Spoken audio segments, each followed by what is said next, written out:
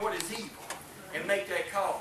I believe that's why we continue to go over these things. Believe me, I was going to run to something else, but he won't let me out of this. He's not finished. He's shown us this for a reason. Y'all, we are in war. We're in a spiritual battle. Christianity is a spiritual battle where you realize they're not, they can just sit there and be okay and sweet by and by one day. No, you're in a battle. If you hadn't realized that yet, you will realize it if you're a real Christian. It's a spiritual battle. And he's very subtle. He's very cunning. And he comes. But guess what? We got the Holy Spirit that gives us a peek into his camp. And into his ways. This is what God was trying to tell them back in Deuteronomy 18. It says, verse 9, when thou art come into the land which the Lord thy God gives thee. That's the same for us. When we come into the land of salvation, which is the Lord thy God who gives us salvation. When we come into that land, we need to put away all those things that we used to do. Amen. If we used to do yoga, put it away. There's no Christian yoga. The yoga priests over here in India are laughing at the church over here saying, how is it that y'all have Christian yoga in your church? Because that's our religion. It's not an exercise, it's demonic. And it allows that enemy to wrap around the false gods of Shiva, I think it's Shiva and Shiva. And they supposedly wrap around the spine. As the spine goes into an S as you form a yoga position. Did y'all know that? We need to know this. How many pastors are brave enough or bold enough to get up here and tell you this is of the devil? I know it sounds funny, this is of the devil though. Not everything's of the devil, trust me, but there are some things for real that we need to stay away from, we need to call out. And if our family's into it, say, look man, that's demonic. You can call me crazy all you want to, but one day, when you wind up with when you wind up in an infirmity, when you wind up with an affliction, you'll find out that you've been in something unclean. And the only way to come out is repentance. Humble yourself and say, Lord God, I was wrong. It was sin. Because I worship a false God and called it you. Amen. Then we can be healed. There's many people want their healing without repentance. There's nothing, it's not a healing without repentance. You understand what I'm saying? Now here's another thing. This thing loves to go to many healing places. Oh yeah. Because people think they become healed when someone's preaching a false gospel.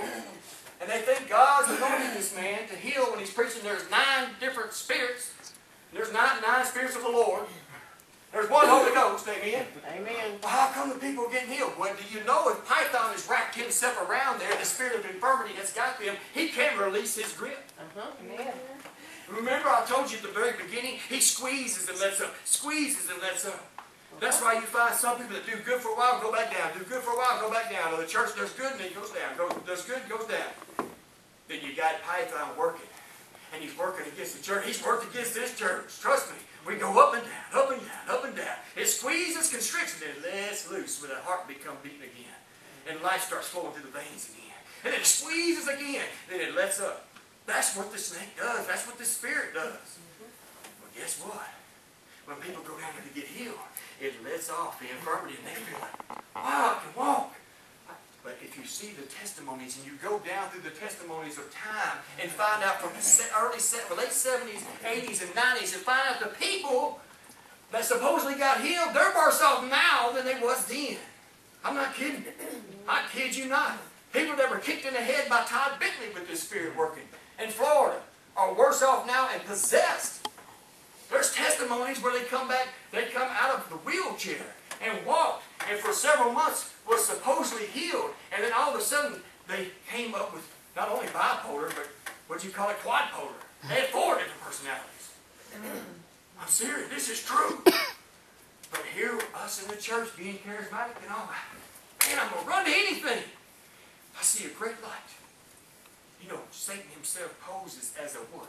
An angel of light. If they're preaching any other thing than this gospel here, it's not God confirming it. I'm telling you now. I would rather stay sick than receive a demonic spirit. Amen. I would rather go see the Lord in my cancer and infirmity and just die of this old fleshly body and let it go back to the ground. Let it go back to the ground which it came from and let my spirit and soul be with Jesus than for me to die healed and go to hell because Python released his grip and let me believe something false. Amen. Y'all see what I'm saying? This needs to be preached. I know it sounds crazy. Some tell you like, man, this is not a regular sermon. Well, this is not a regular series. I'm sure people like, Leviathan, y'all hear about what? We need to hear about these things. Because we don't need to be participating in this kind of stuff. And they're going to crank up. They're not going to go by the wayside and say, well, that was back then. That don't happen no more. Buddy, it's fixing to crank up through the churches that you thought were preaching the truth. There's going to be people coming to town, soothsayers, and they're going to be just like this girl right there. And nobody's going to turn and rebuke them. Because guess why? Because they're making their masters money. They're making their masters much money. Where they can build these great assemblies and put it up on their heel. And they can put it, and they can say, oh, as long as you're making me money, keep on prophesying. I see results. I'm going to chase signs, wonders, and miracles. Well, I mean, He's anointed this service. That's what they'll believe. That's what they'll say. Because of money. I can't wait till the monetary system falls apart. Because of the evil that we find ourselves in.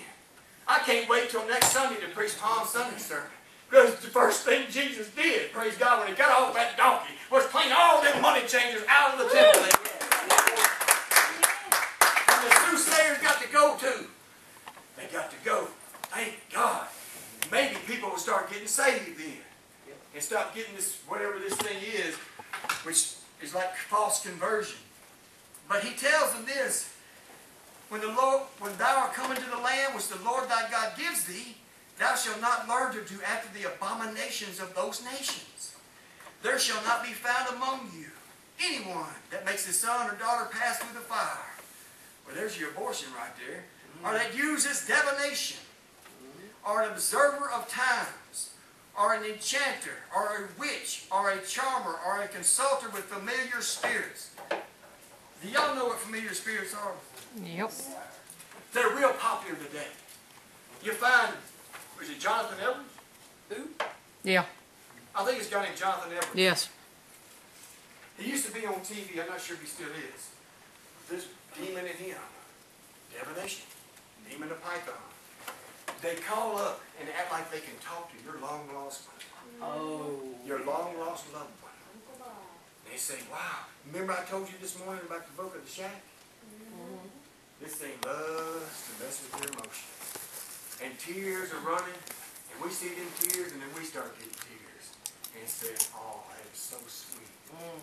He done called up that person's Uncle Bob, and Uncle Bob is telling that person how much they love him, and where they left the check.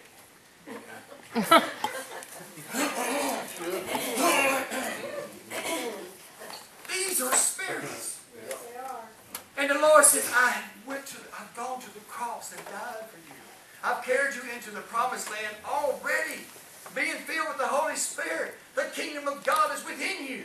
And here you are in this land, and you sometimes go towards this that the abominations of the other nations do.